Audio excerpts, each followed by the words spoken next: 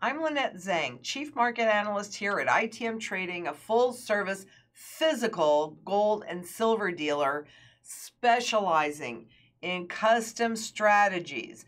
And never has that been more important than right now. Because much as the revolution that began back in 2000, actually before 2008 on a global basis, well, and then when we were bringing things in more locally, well, all that has changed, and they're pushing us back toward globalization. And really, it gives corporations a huge advantage. So we're going to talk about that today, since the G7 tax deal is a starting point on a road to global reform. Now, you may think that this is only about corporations, but you know, once the tax man cometh, he cometh for everybody. However, we'll just stay here for the moment. Now, on the bottom, I'm going to show you how this has been to the benefit of corporations and continues to be at this point. Down here is the tax rate. So you can see that the U.S., which is right here, is at about a 21% tax rate at the moment. And let's see. There are all of those higher tax rate countries. It's still lower than what you and I pay, but okay. These are the lower tax rate countries. The size of the bubbles dictates the movement of the profits from the higher tax rate jurisdiction to the lower tax rate jurisdiction. That increases the profit per employee, particularly when those rates fall below 10%. And here's 10% here. So you can see that. Now, do the employees see much of that? No. Right now, because there's such a challenge in hiring people, oh, the employees are getting a little bit more. But this is what's enabled all of that income inequality. And, you know, I've got to say that this is not going to be stopping anytime soon. But with Janet Yellen, our Treasury Secretary, who was the head of the Federal Reserve, I'm going to just read this whole piece. Asked how she would sell the deal to U.S. legislators, Yellen said it would provide a level of certainty to corporations in the U.S. and globally about what the environment is they'll be operating in, and that environment has been very unstable because, wow, taxes going up, taxes going down. What happened before? Corporations, you might remember this, wasn't that long ago. Corporations just accumulated their profits in a lower tax jurisdiction, and then once President Trump gave them that super low tax, then they brought it all back. That has actually happened in the past too. 2005, this was what, 2017, 18. But she hailed the revival of multilateralism. Let's go for that globalization. Let's just make sure it's one big world that the central banks, the IMF, can control, and the Bank for International Settlements, that the bankers can control. Sounds like a deal to me. What I've seen during my time at this G7 meeting is a deep collaboration and desire to coordinate and address a much broader range of global problems, Yellen said. That they've been creating much that they have been creating. So you have to be aware of that, because I'm thinking that this is opening the door to not just global taxation for the corporations, which of course the consumers are going to be paying anyway, but it could also be opening the door to global taxation on everybody, period. And by the way, since we're talking about this here, the U.S. is the only country that even if you are a U.S. citizen, no matter where you live in the world, you're still paying U.S. taxes. Just saying. Now, at the same time, Janet Yellen's been very busy this week because she says higher interest rates would be a plus for the U.S. and for the Fed. Oh, really? Yes, because after all, we've been fighting inflation that's too low. See, we need more inflation. And what that really means is the value, the purchasing power value of the U.S. dollar is too high. They're taking it down. That's why you need gold. They're taking it down. Inflation that's too low and interest rates that are too low now for a decade. More than a decade. And who did all of that, by the way? Never own responsibility. The former Fed chair said, adding that we want them to go back to a normal interest rate environment. Well, why would they want them to go back to a normal interest rate environment? It's so they could lower them again in the next crisis. They want the rates up because the next thing they do when they lower them is into negative rates. And that's been, pushing on a string. We talked about that last week, that, in those repo markets, that's already been happening. And if this helps a little bit to alleviate things, then that's not a bad thing. And exactly what things she doesn't go into, because I don't think this alleviates things. But that's a good thing. Really, really. Well, this is the mountain of debt through 2020, the pandemic debt, and we know that it's going up higher. I mean, President Biden has a $4 trillion annual budget deficit set, etc. So I'm not sure that they can afford to have interest rates go up to service all of this debt. And by the way, that's taxpayers that are responsible for that. That's the piece that people never really think about, that when government spends money, the money they're really spending is yours and mine. Taxes have to go up. They have to go up to pay for all of this. Can we afford those higher those higher interest rates? Because this is the other piece. I didn't put a graph in here, but I've shown it before, and I'll talk to you about it. When we run deficits, what they're saying is we're not paying this much in principal, let alone all of the interest on top of it, so that the interest goes into those deficits and we're compounding interest. A while ago, I think it was maybe 2007 or 8, something like that, I did a study because I said, well, wow, the deficit's at $1 trillion, so it had to have been 2008 or 9. The deficit's at $1 trillion, but the debt that we're servicing is at $13 trillion. Why? Well, when you go in and you look at, they've got it all broken out. If you're not paying principal, all your principal, guess what? You're not really paying all your interest either. So what we have is compounding interest. It's like if you have a credit card and you pay the minimum, so you're not paying any of the principal and you're not even paying all of the interest, that interest now gets tacked onto the principal and you're paying interest, you're compounding that interest. You're paying interest on interest. Do you ever get out of debt when you do that? No, you have to inflate it away. Or governments do. You and I don't get to do that, but governments have to inflate it away. They have to. That's why she's saying we've been fighting inflation that's too low. That's insanity. You need to really understand that inflation is not an absolute in money. In a fiat money system, yes, it's baked into the cake, so that they can transfer your wealth. It's an invisible inflation wealth tax, but gold doesn't get inflated away. So in real money, no, inflation is not a necessary phenomenon.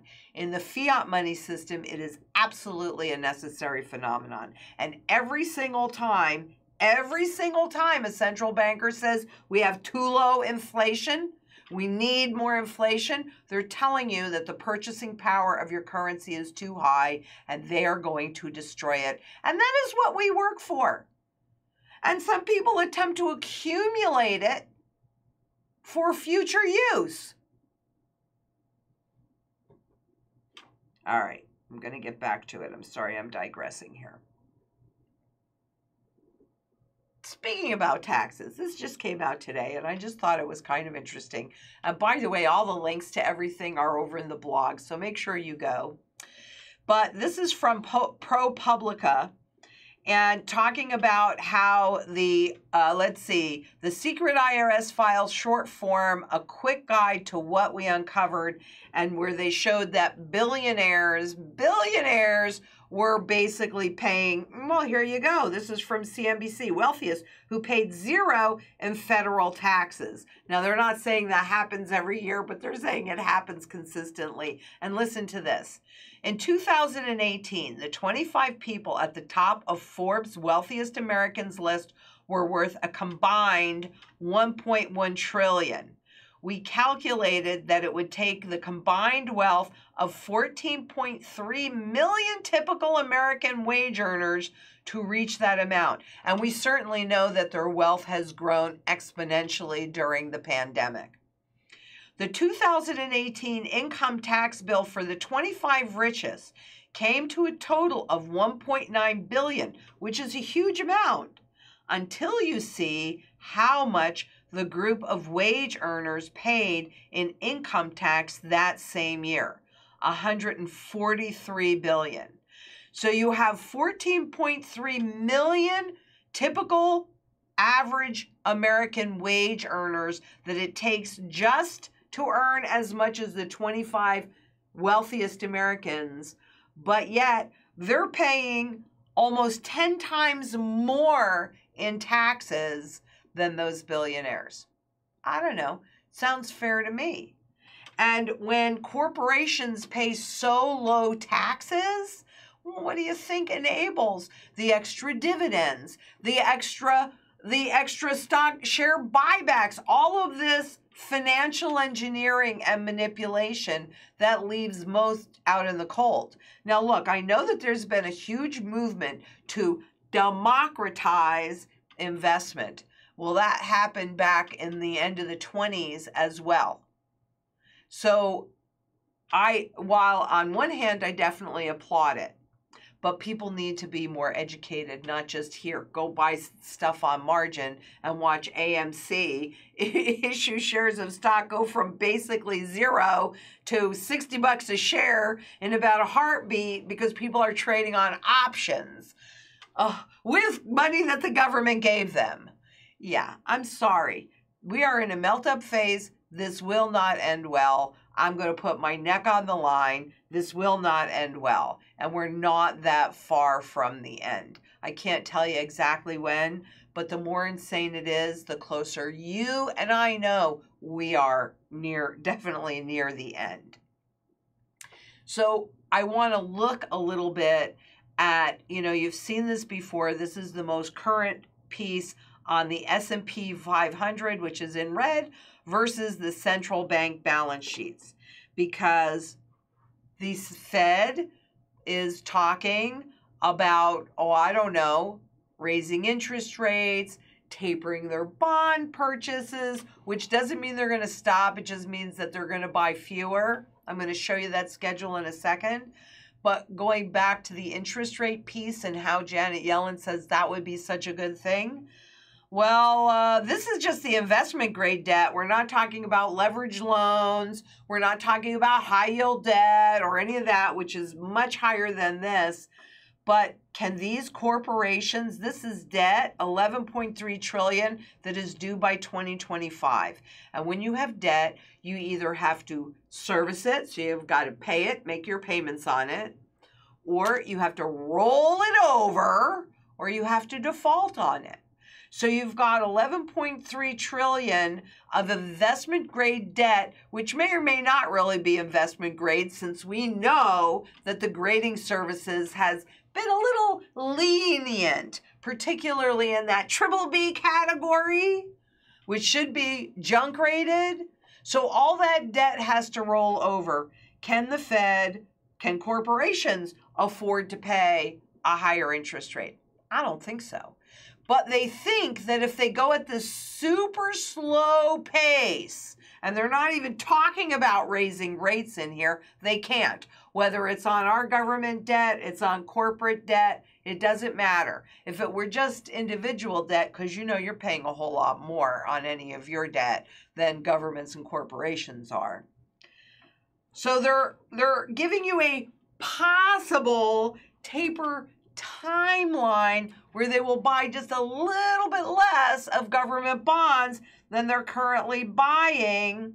And they're not even saying for sure they're going to do this, but they don't want another taper tantrum. In other words, they don't want the stock market that they have worked so hard to push up to go down. Because every time that has happened, here when they started slowing down, here when they made an attempt to taper, there you go. And we're not even talking about margin debt in here. So June to July, they will start to discuss the taper. Just discuss it. We're not doing it. Just discuss it. And then September to November, they're going to announce that they're going to taper. But they're probably not going to do it until January, February. Maybe they will begin, because this is just possible. So if the markets don't like it, then maybe they won't taper. No, they won't taper. When they attempted to taper and roll off their balance sheet, they didn't stop buying. They just stopped reinvesting the dividends for a minute and reinvesting the principal. They just stopped reinvesting as much. And the markets did not like it. Look at how volatile the markets were. That's when they did the pivot.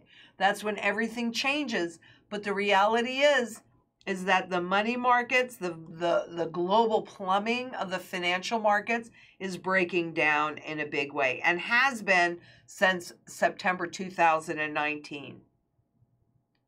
So when she says, well, that would be a good thing for the public and for the Fed, that interest rates go up, oh, heck no. Oh, heck no. So they're creating all of this inflation, which I do not believe is transitory. Trading inflation, yeah, like lumber is coming back down from the stratosphere. But no. You know, I could be wrong about this because clearly it is not within my control. But just like when they went from a target of 2% inflation to an average of 2% inflation, that was to justify what they're doing now because they knew this was coming. And, you know, I just did an interview with Daniela Kimbone over at Stansberry Research, and she asked me some great questions. So you totally want to see that. But, you know, she asked me, why aren't they saying this? And you have to understand, whether it's Powell or it's Yellen or it's Biden or it's anybody else that's in government or in the financial sector, they cannot tell you the truth. Because if they told you the truth, you would make different choices, and that choice would be to pull your wealth out of the system that they have corrupted and are controlling. If you pull your wealth out of the system, they can't steal it from you. Personally, I don't want my wealth stolen from me. I work too hard for it, and I have a family that I really care about. And I'm pretty sure you guys do too. So let's talk about silver for a minute. Because you may or may not know that the United States Mint said that they were postponing issuing Morgan and Peace silver dollars for 2021, and they came in to clarify it because there is a shortage. Oh, really? A shortage on silver. Shocker. And they say And, read this whole thing because this is all from the Mint. The Mint is being impacted by silver blank shortages among its suppliers. The demand for many of our bullion and numismatic products is at record heights. So demand is at record heights. Supply is a shortage. Okay, and increasingly outpacing the supply of silver blanks available through our suppliers, kind of like when the silver ETF modified their prospectus because they couldn't get the silver to create their baskets because demand was outpacing supply, and you still have silver. Well, the last time I looked today, it wasn't even 28 bucks an ounce. That makes so much sense. And I think that people are really starting to wake up to the fact that this makes absolutely no sense. And therefore, as hidden as the manipulations used to be, maybe they're not as hidden anymore. And I view that as a good thing. We need to wake up while there's still time. Because we, as far as I know, and I didn't check with Eric, so I'm sorry about that, but I haven't heard in our meetings that we can't get silver. So we can still get silver. Maybe not the 2021s. Who cares? Silver is silver. Gold is gold. Well, in any form, you want to make sure that you have the physical and it is in your possession so that you own it and you control it. Because I will just remind you of what they said from that Bank for International Settlements, which is the central banker's central bank. Gold held at home is not subject to political unrest. And it is a great inflation hedge. And it is best known in crisis to protect its holders from being negatively impacted by that crisis. It's true. So gold at 1,900 bucks an ounce, when its fundamental value is easily somewhere near 20,000. Bargain, bargain, bargain. Get it while you can. Get it while it's still available, and get what is available. Because I would always rather be 2 weeks too early, 2 years too early, 10 years. I don't really care. I would always rather be early than even 1 second too late. Because when you are too late, you lose all choice. And if you lose all choice in this one, whatever you have busted your butt to accumulate in all these years, it transfers to somebody that didn't work as hard as you did to accumulate that. And you have to decide if that's okay with you, because I can tell you right now, it is not okay with me. So, like I said earlier, I did a great interview with Daniela Cambone over at Stansberry Research. We had a lot of fun doing it as well, and I think you will really enjoy it. And I'm so excited, and you're going to see me in the same ensemble, sorry, but because I forgot. But I'm going to be a guest speaker at the Rebel Capitalist Live in Miami this coming weekend, and I'll be sharing behind the scenes on all of my socials. So if you got tickets, come and say hello. I will see you there. I'm planning on being there, really, and I don't want to quite say this because it might not actually happen, but I'm going to be around all weekend. So I'm really excited about this, and I hope to see you there. But you can see those behind scenes footage on the Instagram at Lynette Zang, or at on my Twitter account at ITM Trading _Zang. And of course, this we'll also be filming from there on Thursday, right? We're going to do it on Thursday. So I'll have a different ensemble on because I'll have access to clothing then. I'm sorry I forgot to bring it today. So you'll see another one, me wearing this, but all right. So if you haven't already, please thumbs up that you like this and share it. If you haven't subscribed, please do so. Hit that bell. We'll let you know when we're going live. And until next we speak, remember, 100 bazillion %. It is time to cover your assets. And here at ITM Trading, we use the Wealth Shield, which, by the way, for those that are going to be at George Gammon's event, well, I'm going to be talking a lot more about the strategy there too. So here we use the Wealth Shield based on gold and silver. And until next time, please be safe out there. Bye-bye.